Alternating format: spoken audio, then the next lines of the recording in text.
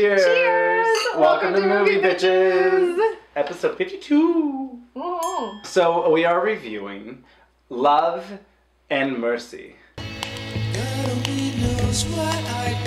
Or as April likes to call it, Love ampersand Mercy, because that's the only way you can find it on IMDb.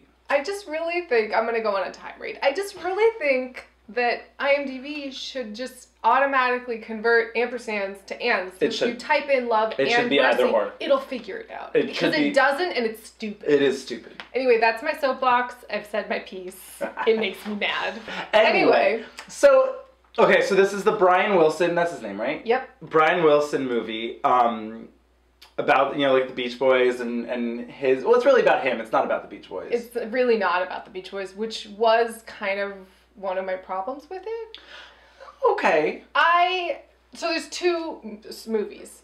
There's the Paul Dano back in the 60s, early days Brian Wilson. Yep. And then there's the current day John Cusack, well, not current, 80s John Cusack, middle-aged Brian Wilson. I don't know about you.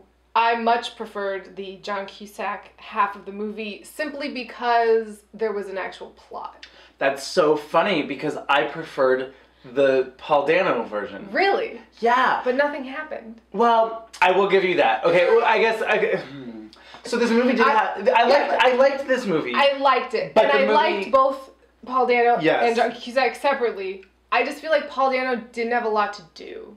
It was basically like they had a bunch of footage from the Beach Boys. It was also filmed totally differently. So the Paul Dano half looks like Making of the Band.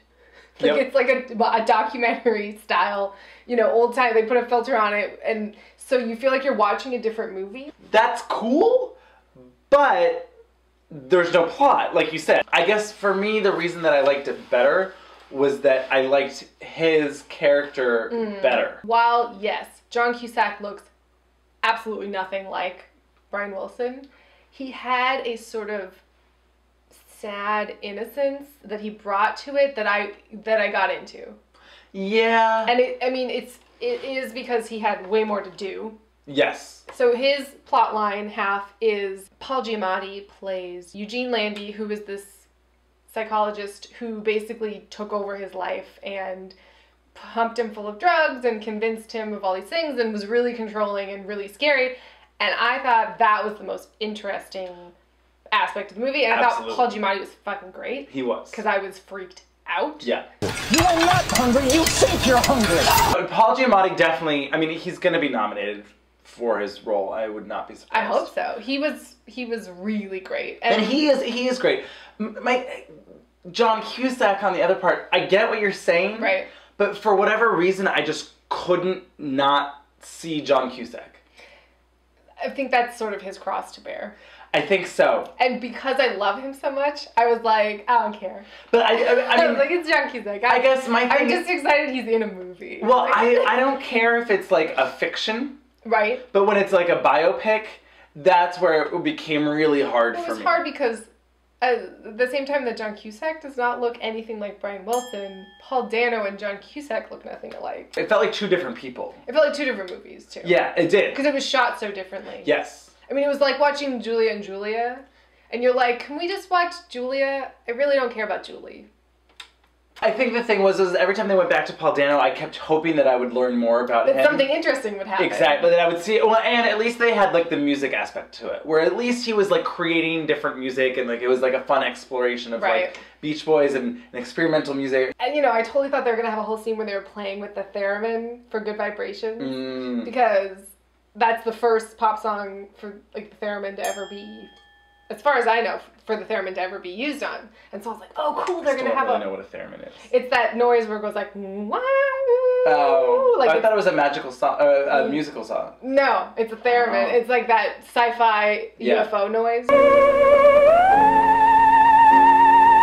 Anyway, I thought there would be something about that, where it'd be like, oh, I'm interested in this. You would think.